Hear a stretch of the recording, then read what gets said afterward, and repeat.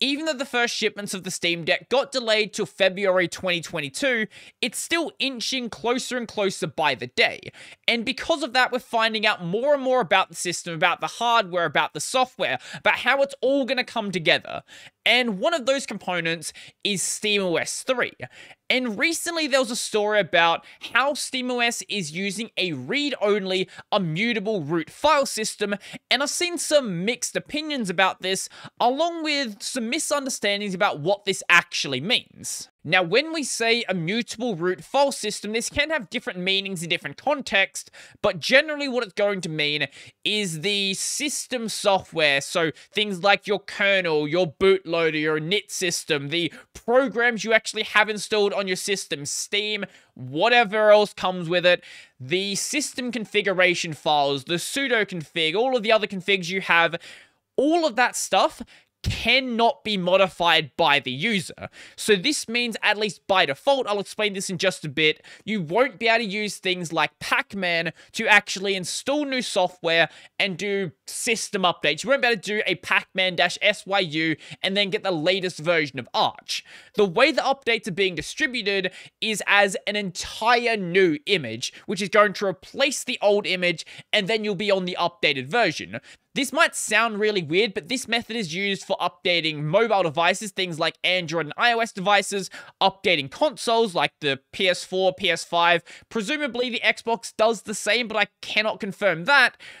Also, it is used for a Linux distro, that being Fedora Silverblue. It's for a very different use case, but if you want to check out something today that works the same way the software model is going to work as SteamOS, Fedora Silverblue is probably one of the best things you could go with. Now, that might sound completely horrible if you're a Linux enthusiast used to the way that Linux typically works, especially coming from an Arch-based distro where, you can do basically whatever you want.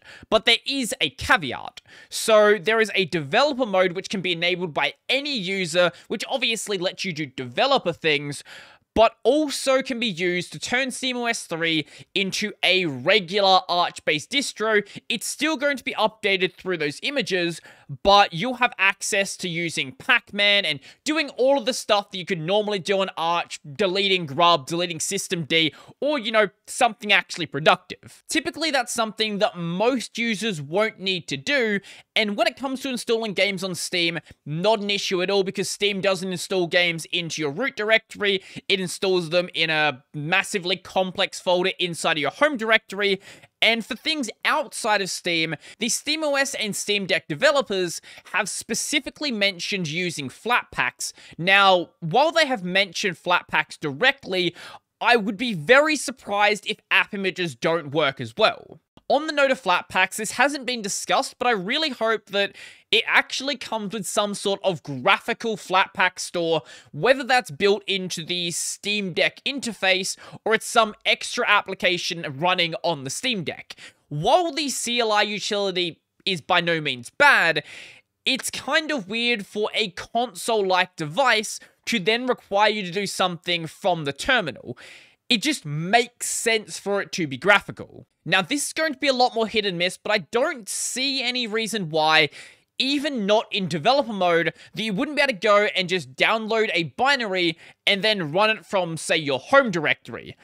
Obviously, this is going to be a lot more hit and miss when you're not using developer mode, because you're going to have to be assuming that the dependencies are actually installed with the image, which may be the case for simple applications, but for more complex stuff, you can't guarantee. And I think that's why they're suggesting you use a containerized solution like a Flatpak. If I'm being completely honest, I feel like this is a really, really good idea, and addresses one of the major issues that a lot of people had with this being an Arch-based distro. Arch is an absolutely amazing distro. I feel like most people watching this channel, even if they don't use Arch, at least have some level of appreciation for what distros like Arch allow you to do. But you cannot deny that sometimes Arch does break. Sometimes you have out-of-date keys requiring you to update your key list because you can't actually go and install any other packages. Sometimes you'll have bad mirrors. Sometimes you'll have package conflicts. Sometimes there'll be various other forms of manual intervention that you only know how to fix because you go and read the Arch news. And while that's perfectly fine from someone going into this as an Arch-based system, the Steam Deck is designed to be a console-like device, and these sort of problems are not acceptable on a console. Rather than working around the problem using custom repos and all of that fun stuff, this basically just eliminates the package manager problem altogether and turns Arch into a true fixed point release. Not a fixed point like Ubuntu where, you can install other things through apt. This is, you download it, it's fixed. The only stuff you can do is inside of the user data directories. This is something that had to be done, especially to make sure that this does not suffer the exact same death as the old Steam machines. Because even if Valve decides, hey, we no longer care about the Steam Deck, we're no longer going to be updating SteamOS 3. Unlike SteamOS 2, you could keep using it. If you don't know, SteamOS 2 is based on Debian 8, has never been updated past Debian 8. So while you can functionally use that, I really wouldn't want to be. For the record, that's Debian 8 stable, not Debian 8 LTS, and Debian 8 LTS has already hit its end of life. So please do not install SteamOS 2 unless you like ancient software and probably malware. Now, I can't speak on how this is actually going to be implemented, but overall it sounds like a good idea. But even so, I have a couple of concerns that hopefully do get addressed. So, Valve has specifically mentioned accommodating games outside of Steam, making it easier to add and manage them on the Steam Deck, having some sort of, extra tab that is just outside of Steam games, getting them easily running through Proton, for example. Now, this raises the question of how do you install them? Because unless this ships with Lutris, which, is entirely possible, getting Lutris installed without activating dev mode requires you to use the beta Flatpak. Now, I have done this on my system, and it is an absolute pain to do, because working through the FlatHub beta channels requires you to install beta packages and beta dependencies and setting up the beta repo altogether, and it's not a good experience. Also, seeing as though the team working on the Lutris Flatpak is a very small team, it's also a bit out of date. So the Flatpak is on 0.5.8.4, and the regular version I installed through the Arch repos is on 0.5.9.1. That's not a massive difference, but it is still a couple of months out of date. And for things like the Heroic Launcher, there is an app image available, but at least for Lutris, it's going to be a fairly fiddly solution. I don't know if there's really any better way to handle this than getting Lutris actually properly in FlatHub, or just shipping with Lutris. My other concern is Proton GE, otherwise known as Proton Glorious Eggroll. Now, while the main version of Proton is going to work for quite a lot of games, there are some games that either require this custom version of Proton or just run better with this version. I typically just run Proton GE as a default because even if it doesn't make anything better, I haven't seen any games where running it makes the game worse. Now, actually, getting new versions of Proton GE does not require modifying your root directory. All you do is you download the new version and then put it in the correct location in your Steam directory. But the initial setup may require some custom packages.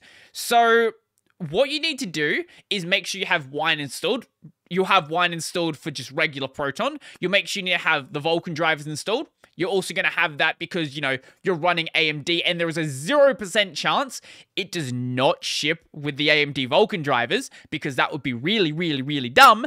You also need to have Winetricks installed. Here's where we start getting into problems. You don't need Winetricks for the regular version of Proton, and you also need to make sure you go and explicitly install all of the Wine dependencies, which also is not required for the main version of Proton. So I hope that Valve takes these into consideration and understands that a lot of games will run better with Proton GE, and even though they won't be able to ship with it, at least let the user get it working without going into dev mode. Obviously, you can get this working in dev mode, but that's a bit of a hassle and it shouldn't need to be done.